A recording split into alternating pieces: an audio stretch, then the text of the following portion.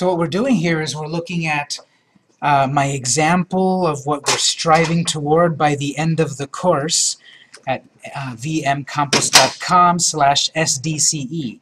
And again, if you look at it on your mobile device, it'll look the most accurate. You'll have some graphics and some text and some buttons, and this is real. You can click on it. You can click on art. You should see a little fade animation. Again, our Wi-Fi is really terrible in here, so I apologize for that, but try it on our computer. You can go to computer screen. These are some fake information on classes. Notice those animations. See how that screen, look at how that slides up. As you go to the different screens, it does that. You've got some widgets here that open and close. This is responsive, which means that if this were on a tablet that was more horizontal, it would grow to fit that size. So it's responsive. Back on the home screen on that info button, if you click that or tap it, there's a pop-up screen that happens. Over on the art screen, I can look at the catalog, which opens an external link, but it'll look better on a mobile device. We have Art Calendar, which is a side panel that opens up. More impressively, back on that info screen, we've got Customize. If you click Customize, you get a pop-up with a prompt that says Enter your name. Okay, I'll put my name. And the purpose of that is now the app is customized with your name. So your name is in the app. And then even more impressively, if we go over to Get Directions, on the web browser, it's asking me that the site would like to know your location. Most likely, if you also go to that screen on your mobile, it'll ask you the same thing. Would you like to share your location? If you click Allow, it should then open up a map. Mine is over there somewhere in Little Italy, just because I'm on a desktop computer and those don't have the best GPS. If you're on your mobile device, most likely it's a more accurate location. So this is a real map. You can drag it and drop it and zoom in and all of that. You can even do Street View. Try that on your mobile device. You'll have a real Street View right on mobile. And then you click Get Directions and it'll show you turn-by-turn directions from your location to this college. So again, if we're doing it from here, it'll probably just tell you make a U-turn and go inside. So the it's not going to talk to you and tell you turn left here and do this and that, but it does give you directions. It's real. It does find your real location and give you directions. This one defaulted to a location near Little Italy just because, well, if you don't have internet connection, it at least wants to give you some starting point. So we can set that all up. We can set the starting point, the ending point, all of that. And everything that we're looking here is a web page. It's all built with HTML, CSS, and JavaScript. And if you're looking at it on your mobile device, it's really close to an app, isn't it? It's not fully an app in that it's installed on the device and it doesn't have the features like taking a photo with the camera or tapping into the contacts of your device, but that'll be month 2. Month 1, we're going to be building something like that. So any questions so far on this example?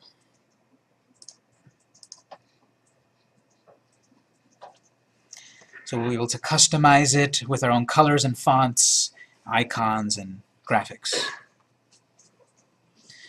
As I said, day 1, we're going to be focusing on if you have no experience in HTML. So if you've already got some, this might be a retread. This might feel that you've done it, that you've done this before, and so bear with us. But we will quickly go on with more advanced topics on day 2. And that also, I'm reminded, in addition to no food and beverages in the room, also if you haven't done so yet, please mute your devices. If you haven't put these on vibrate, if you haven't muted your laptop or tablet or whatever, please do so. But the way this will work is we're going to use a pretty lightweight and powerful code editor, which is free. It's already installed on our computers, and if you want to install it on your home computer, you're free to do so. What we're going to use is a software called Notepad++. You can just search for it, and eventually you'll get to notepad-plus-plus.org. These are already installed on our computers. You don't have to install it. It's done. On your own laptop or at home, I recommend this. But if you're familiar with and comfortable with Eclipse, fine. If you're comfortable with Visual Studio, fine. If you're comfortable with Sublime Text or Brackets or any of the many other code editors, fine. But I'm going to be using Notepad++. And if you're on the Mac, what you want is Text Wrangler. Text Wrangler is the code editor of choice that I recommend. But again, if you're comfortable with your own code editor, fine. But on Windows, I recommend Notepad++ for our purposes. On Mac, I recommend Text Wrangler, and then on Linux, well, you know what you're doing. Or I can recommend VI. So the software is already here. Let's go ahead then and go to your Start menu. Go to your Start menu and load Notepad++. We'll talk about the workflow, and then we'll actually write some code. Go ahead and load up Notepad++. If you get a pop-up about updates, just cancel that. But from the Start menu, you want to search Notepad++, and we load it up here.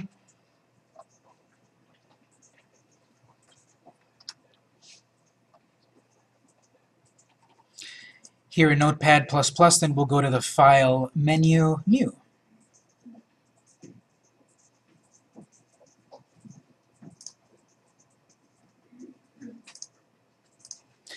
So we have a brand new document, which is, of course, the best and worst thing possible, because now you've got a brand new empty document and the sky's the limit, which could be a big endeavor. So let's first save. Let's go to File, Save As. How many of you brought a USB drive today? If you didn't bring one, that's okay. The work that we're going to do today is not going to be so mission critical that you need to take it with you to keep working on it next time. But if you want to save your work, you want to save it to a USB, or if you didn't bring a USB, you can email it to yourself. If you need help on doing that, well, at the end of the day, I can show you how to do that. But I'm going to save this, Save As.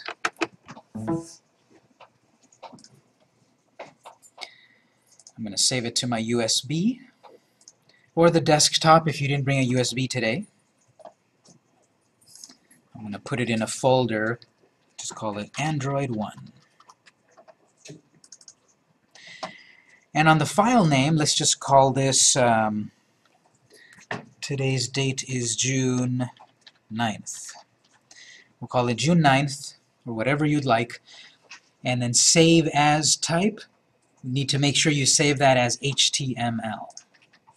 So change that to HTML. So we're saving our blank document with whatever file name, today's date, but make sure it's saving as Hypertext Markup Language, HTML.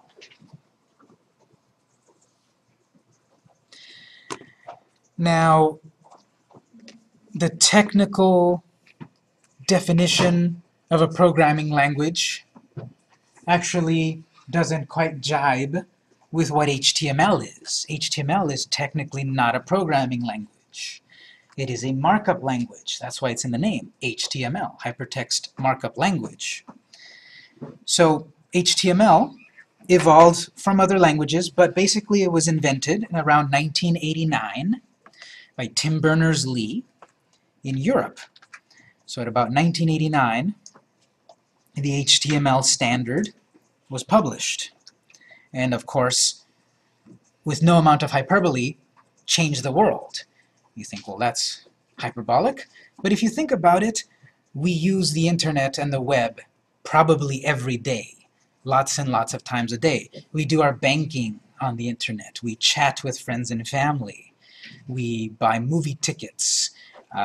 We do a lot of things online.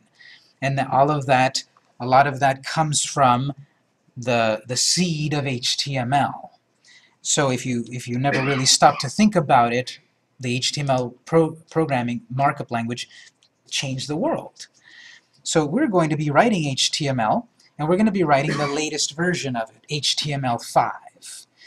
The language has evolved with different versions, just like Windows or Mac OS has changed every once in a while. And the current version that we're going to use is HTML5. So here in our document, we're going to create a brand new HTML5 compliant document. If you've never done any of this programming, this is the most basic stuff we can talk about. Obviously, if you've had experience in HTML, you already know this, but again, you might learn a thing or two new. So what we're going to be doing is basically writing HTML tags, whereas we mark our content, HTML. So we're going to write the document type tag, which is the angle bracket or the less than symbol, which is shift, comma, and then the greater than symbol, or the right angle bracket, which is shift period. We're going to be typing this over and over and over. Inside of this, though, inside of the tag here, we're going to be then writing the exclamation point, shift 1, and then the word doc type. D-O-C-T-Y-P-E, doc type. Space HTML. Basically what we're saying, this is our document type definition. We're saying that this document is of type HTML, specifically HTML5. Well, there's no 5 there. Don't write a 5. In the old days, we would write something like doc type, doc type XHTML 1.1//en-us / blah blah blah blah. We would write a huge doc type definition to say this is HTML version 1 or 2 or XHTML version 1 or whatever. Now, with the adoption of newer standards, we simply write doc type HTML, and that means HTML5, the latest language. So just by this one line here, we're already writing the latest, most modern HTML. Some of you that might have experience would say, well, why aren't you writing it in capital? Don't worry about that yet. So, next line. Press enter. The next line is we're going to write the HTML tag. I'm going to start to use shorthand very quickly because I'm not going to be saying every time angle bracket, HTML, angle bracket. I'm going to say we're going to write the HTML tag. We're going to get used to that any tag that we create is going to have the opening angle bracket and the closing angle bracket. This is the HTML tag. Press enter a couple of times, and we'll write the HTML tag again, but this time we'll write a slash right before the H. And notice in Notepad++, it highlights. If I click on line 3, and if I click on HTML, it highlighted. This is telling you this is a pair. It found the pair. Most of the time we're going to be writing pairs of tags, except the few cases that we don't, like doc type. But we're going to be writing pairs of tags. Line 2 tells me I'm going to start my HTML document, and line 4 tells me I end the HTML document, and that's because there's that slash there. Everything between those two tags then will be the HTML document, which will be the whole app. The whole app will exist between those two lines. Go back to line 3, and we'll press Tab to jump over a bit. Tab, and then we'll write the head tag, and that has a pair. So again, I'm going to be using shorthand. Head tag, open and close. What I mean by that is, of course, I write the head, angle bracket, head, angle bracket, and then angle bracket slash, notice where the slash is, head, angle bracket.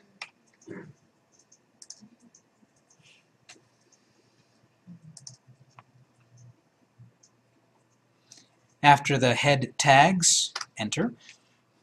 Notice Notepad was smart enough to keep us indented. The body tag. And as you get practice with this, it'll go faster. Body/body. So 98% of the time, we have pairs of tags. Of course, I'll mention the tags that don't have a pair, like doc type, like image, meta, other ones. But most of the time, you can be safe to know that you'll have pairs of tags. I'll explain, of course, what head and body mean in just a moment, but we're still building the skeleton of our very basic HTML file. So now we'll go back to the head section and tab right there. These tabs are actually optional because technically we could write our HTML document as one long line that goes off the edge. One long line that goes and goes and goes and goes. The web browser won't care. It will be able to render it, no problem. But for us, that's going to be hard to read. One long line that goes on forever. So I recommend be liberal with your enters to divide up the sections, and be liberal with tabbing so that things are indented and they're more readable. That's just for us to be able to read it. The computer won't care. The Android device won't care if you've got spaces. But for us, for our readability, I think it's useful. And also, what I think is useful is whenever we're writing pairs of tags, which is most of the time, I recommend that we write the complete pair first and then write the details. By what I mean by that is, now we're going to write one more tag here, the title tag. Title, close title. Open title, close title. That's what we're going to do. Because there's details in between, but I don't want to get off track with writing a bunch of details and I forget to close my tag.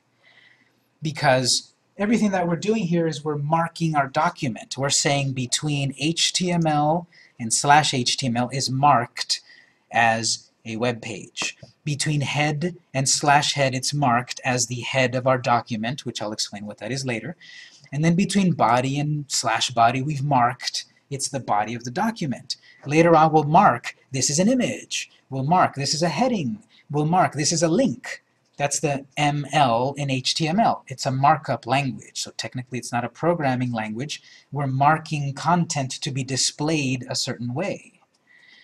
So that's why I'm saying if we're going to have pairs of tags, I recommend, and the way I program is I close my tags so that I don't forget to close a tag, because if I have 1,000 lines of code and I forgot to close that pair, my app will probably not work. So I'm in the habit of closing my tags. And I know that other code editors automatically close tags for you, but sometimes it's good to do it the hard way to know the rules and such. And then as you get more experience, you can take your shortcuts. But here, we've got the title tag. And tab it one more time, and we'll write June 9th, 2015. And notice I wrote it in normal, human-readable, capital letters, and spaces. Whereas in contrast, everything else is lowercase. That's the HTML5 standard as well. Lowercase.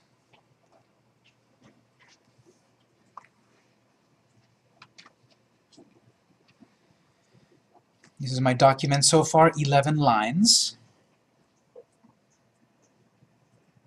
Written in HTML5.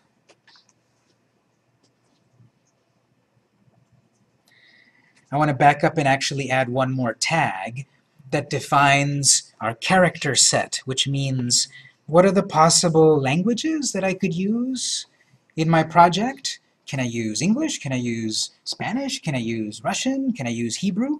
So we're going to define our character set, and I will add that before title. So go back and add an enter before title. And this one is going to be a tag that does not have a pair. And it's the meta tag. No pair for the meta tag.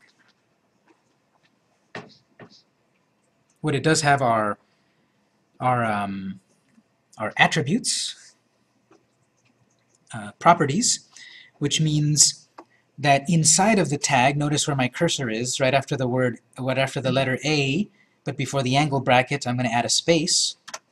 Right there, I'm still inside the tag, and we will write CHARSET, car set, or char set, car set equals, quote, end quote. Again, that's a pair. And my habit is I write my pairs. Because if I started to write that and I wrote all the stuff that I need to write here and I forgot to close that pair, my whole project is broken. It won't work because of one character. Did you see that everything turned purple? But when I close that quote, it goes back to blue. That's normal. So that's why I said quote and then right away end quote. And your quote is shift apostrophe, which is right next to the enter.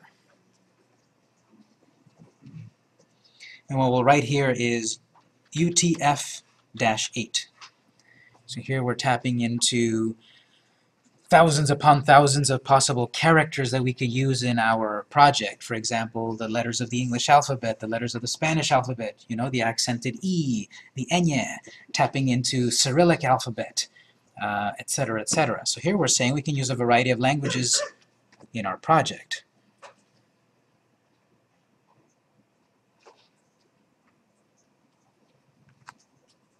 Let's jump down to the body, line 10. Notice we've got line numbers. So now we can intelligently say, let's go to line 12 and make this change. Instead of saying, go to that place where you've got the body tag. Well, line 10. Go to line 10 and tab that. And on this, for the moment, we'll write hello world. The classic first bit of code that everyone writes since the 50s or 70s or something, when people have been writing code. In our case, markup language, but code. Hello world.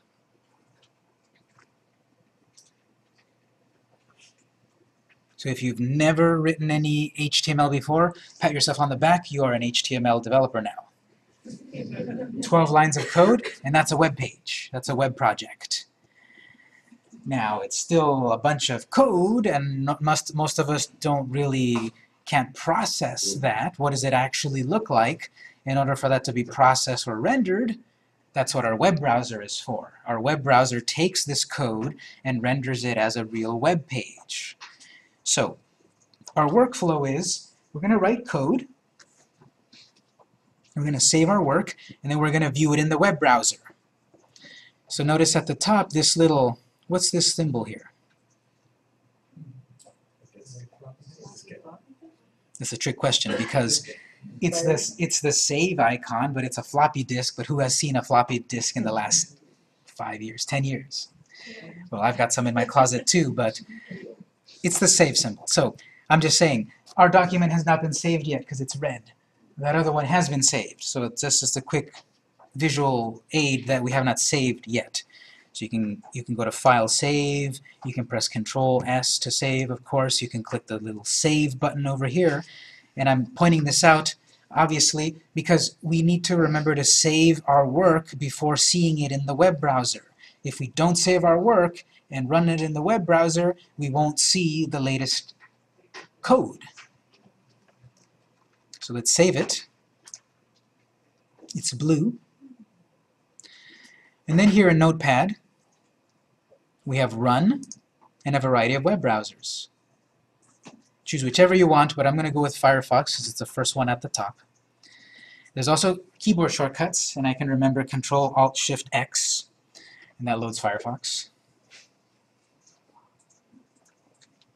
And with practice, yes, you can do it with one hand. It's like a Klingon salute almost, a Vulcan salute. So run it in Firefox. Hello world. And there's June 9th up on the tab. That's my code so far. Let's pause here. Raise your hand if this worked.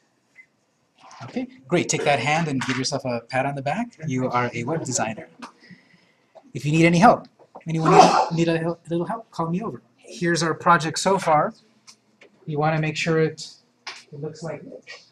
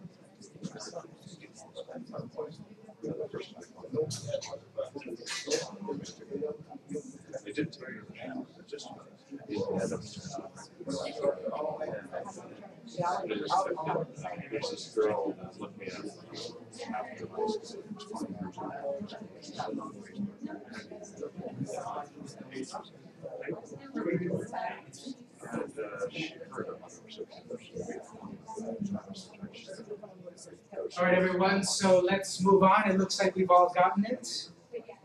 This very simple 12 lines here is just enough for us to have a skeleton of a website. a web page. This is obviously a long way away from the example I showed earlier, but eventually that's what we're going to have. So if you think, well, I don't know any of this, and how am I ever going to get to the point where I've got this very cool web app?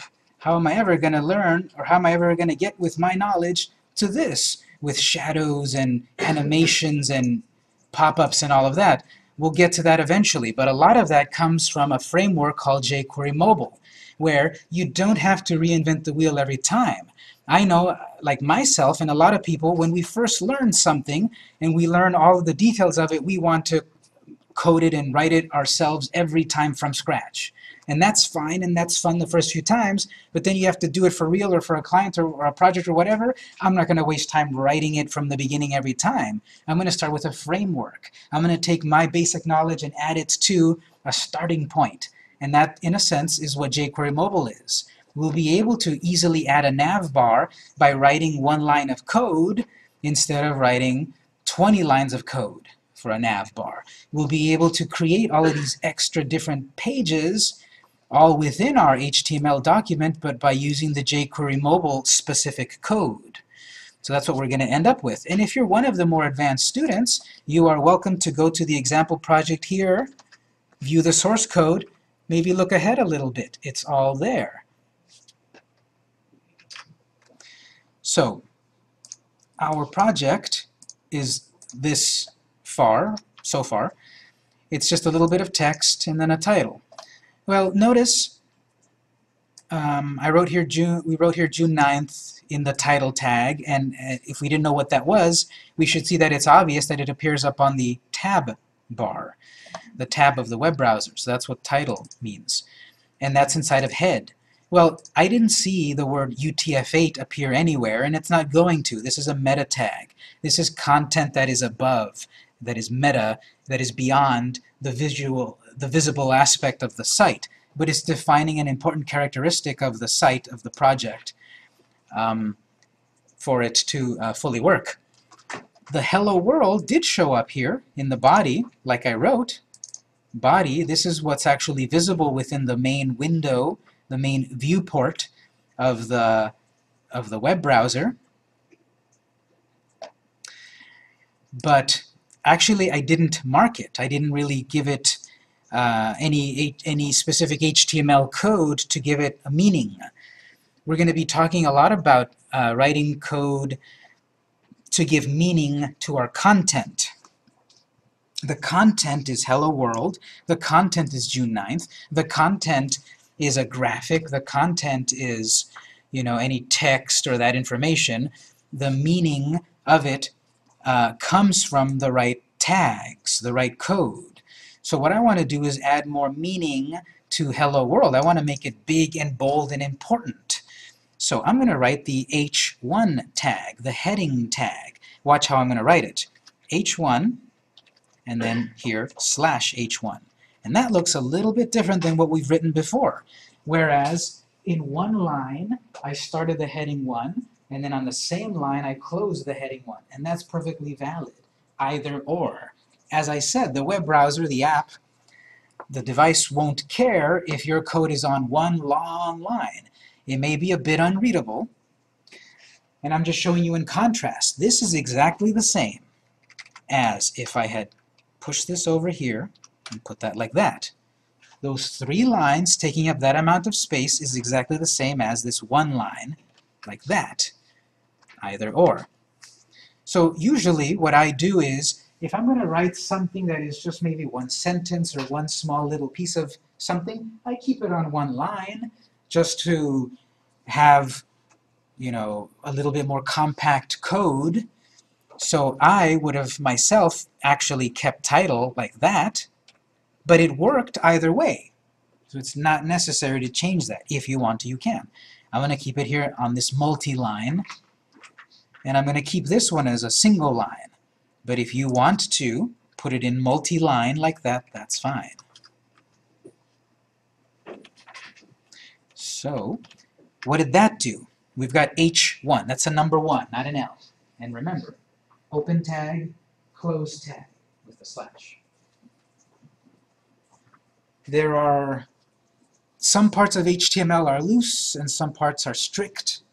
I'll point out what's loose and what's strict, but what's very strict is make sure that slash is right there. That it's angle bracket slash tag angle bracket. If you put it anywhere else, it won't work. But anyway, we've written the heading 1 tag. Why did we not write the word heading 1? Well, when this was being invented, it was decreed as H1, not heading 1. Some of these are just, well, why is that? Well, that's the way it is. You just have to learn it. And some of it is very obvious, and some of it not so obvious. But anyway, we made heading 1. We need to remember to save. And then you can either run Firefox again, or if you've got your web browser already open, you can just refresh it. But I like to run it every time just because it opens a new tab where I can see my old version and my new version. If you refresh it, it'll just show you the latest version. That might not matter to you, but when you do run Firefox or Chrome or whatever, it opens a new tab to show you the new version of your code. And look at the difference. With no markup of Hello World, that's what that looks like, and with markup heading 1, big and bold and important looking. We've given it a new meaning, a heading number 1.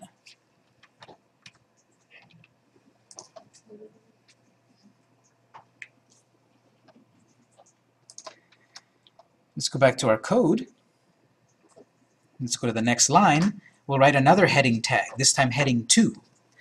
And now that I know, I'm going to write heading 2, H2 slash H2.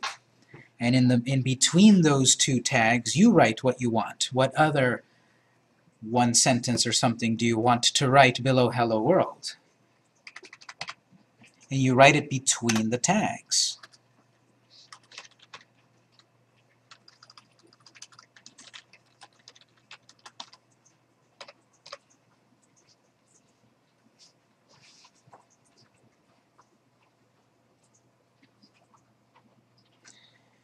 So Notepad++ is a code editor.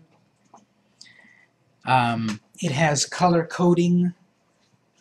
It has code highlighting and code collapsing and so forth and other features.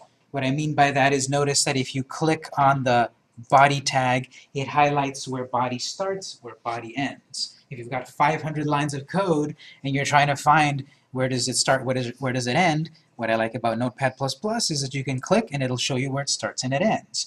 If you're writing your code and you swear you wrote it right, but then why is it not working? One way to troubleshoot is, well, if I click on H2, it highlighted. If I click on H1, didn't highlight. And that might give me some clue about what did I write wrong. Does anyone see what I did wrong? I left out the closing tag. And now it highlighted as soon as I added it. So most civilized code editors will do this. Regular old Windows Notepad won't do this, and other software won't do this, but Eclipse does this, of course, and Visual Studio does this, and Sublime Text and brackets, and all of those do this. This is not anything really new. But if you're new to programming, this is a revelation, because to look at just a big wall of code of black and white text is very hard to do any work. But with some color coding and syntax highlighting and all of that, code collapsing, it makes it easier. I've added this H2. I want to save it and run it. I won't say all the time, run, launch, Firefox. I'll just say run it, which means load it in your web browser.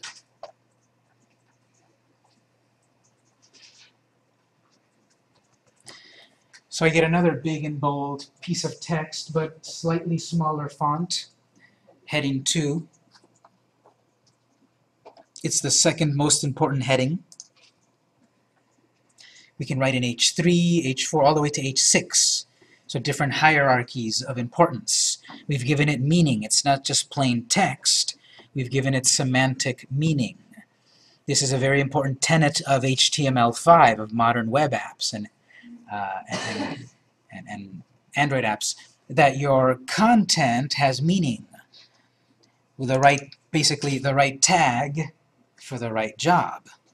Well, I don't want actually this to be as big and bold as hello world. I want it to be just a normal piece, a normal paragraph, a normal text.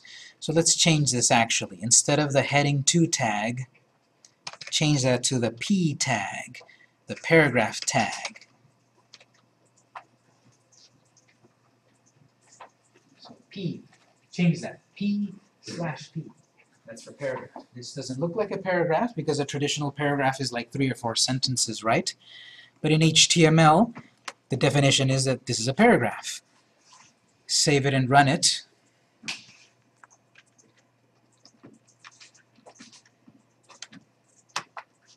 Notice the difference. This is heading 1, this is paragraph.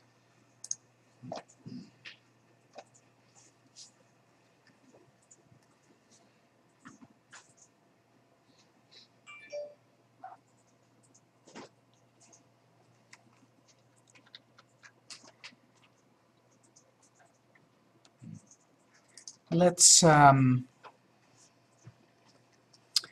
a little bit more here. We can write text, we can add graphics, we'll add graphics in a moment, we can add links, we can add graphical flourishes and so forth.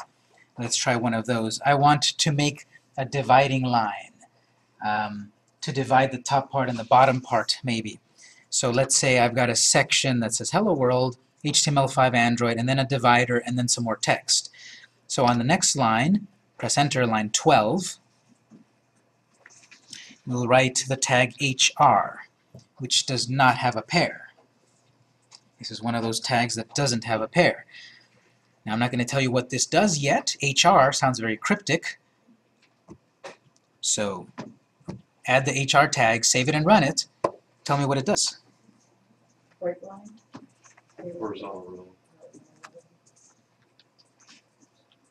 Let's see, I'm going to save it and run it. And it made a horizontal rule, a line. It made a line, a dividing line in the document. HR, horizontal rule. That did not have a pair, so it's just the one tag.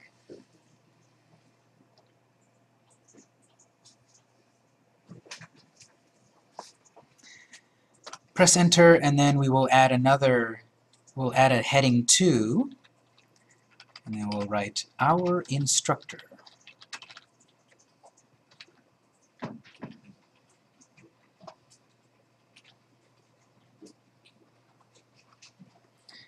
So I'm going to make a new section of my document where we're going to add a picture of me and my name and so forth. If you want to see what it looks like so far, you have to save it and run it. Remember always to save.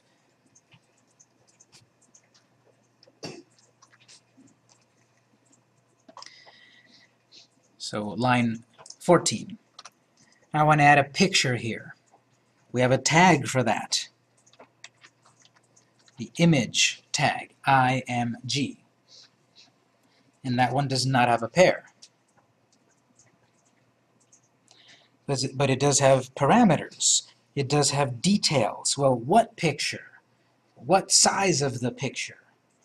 What alignment or position of the picture? Parameters. So inside of the image tag, we will write src equals quote end quote. So I noticed a couple of people remember. This is inside of the tag. Don't write it outside of it. Within the angle brackets. Source. src means source. And because HTML was written by a computer nerd based on languages written by other computer nerds, sometimes these codes, these tags, are not obvious. Like image. Well, why didn't they just take the time to write it as image?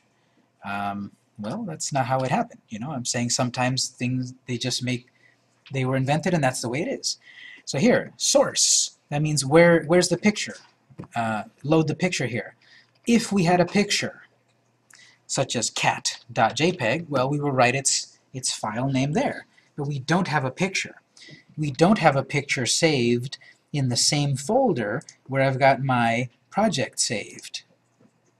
My project is saved in my folder right here, June 19th. It's in my flash drive. I don't have a picture there called cat.jpg, so this source is wrong. It's not pointing to a picture that exists. But the cool thing is we can also link to a picture that's on the internet. I'll give you a link to my picture in just a moment. The concept will be that we can write a web address here. If we put in an address to a picture on the internet, that will work.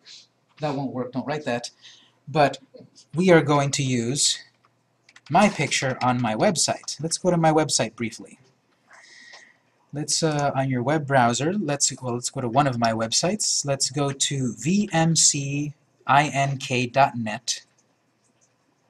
I'm in Firefox. I'm going to vmcink.net. There's a picture of me on the bottom right corner, right there. If you right-click my picture in Firefox, I then have the option Copy Image Location. If you're using a different web browser, it'll probably say something like Copy Image Address, something like that. So find my picture there on my website, right-click it, Copy Image Location, and then inside of the quotes of SRC, right-click Paste. So I was not going to have you write http://vmcinc.net/assets/images/new, etc., etc. You just copied the link. Now save it and run it.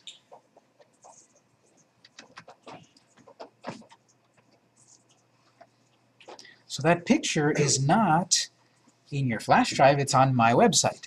But we are able to link to it with that code. With the code invented in 1989 by Sir Tim Berners-Lee, a student in Europe, the CERN research university. So Tim Berners-Lee wanted to create a language that would be able to link documents together, to connect them, show images, etc. That's what we're writing. That's what we have here. Sorry, question? I'm sorry, if the owner of the other website changes that image or whatever, then it won't show up? Exactly. That's a very good point. We are linked to someone else's picture. So if their site goes down, or they rename their graphic, or they put it in another folder, then we lose the link to it, and we get a broken link. So is it better to just save it in the folder? Yeah, that would be better, and that's what we're going to do when we get more complicated. But for the moment, at least we have a picture, and I'm not going to take it down in the foreseeable future.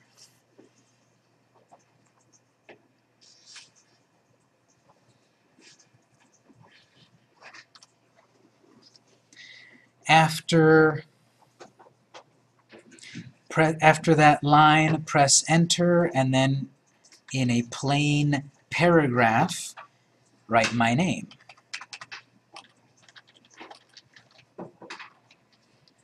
So after the image tag, enter, paragraph tags, my name.